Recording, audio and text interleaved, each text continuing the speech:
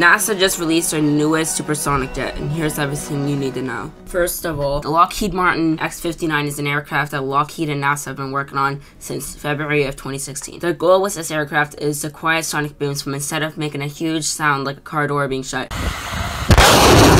to almost like a whisper, as said by Pam Melroy, who is a NASA deputy administrator. It produces a gentle bump, a mere whisper compared to the disruptive booms of the past. Secondly, why does the aircraft have such a long nose?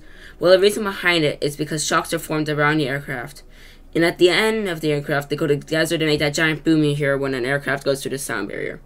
So instead of going right through the shockwave, the aircraft is so super aerodynamic, so it just pierces right through the shockwave like an arrow and disperse the shockwave from ever meeting up at the back of the aircraft. Now let's move on to some of the cool facts about the aircraft.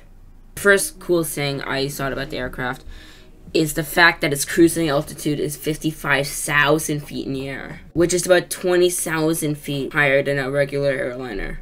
And the next thing I found really cool is its cruising speed, which is Mach 1.42, which is insane to me. Well, this is all nice, but what does this mean for the future of aviation? Well, this means that in the future, hoping NASA's plans go nice and swell, aircraft companies might start making supersonic jets following the same properties as the X-59, which has not been done since the Concorde. Of course, there's going to be different things that they have to do to make the aircraft longer and whatnot, but something along the lines of an airliner having a supersonic jet might come back.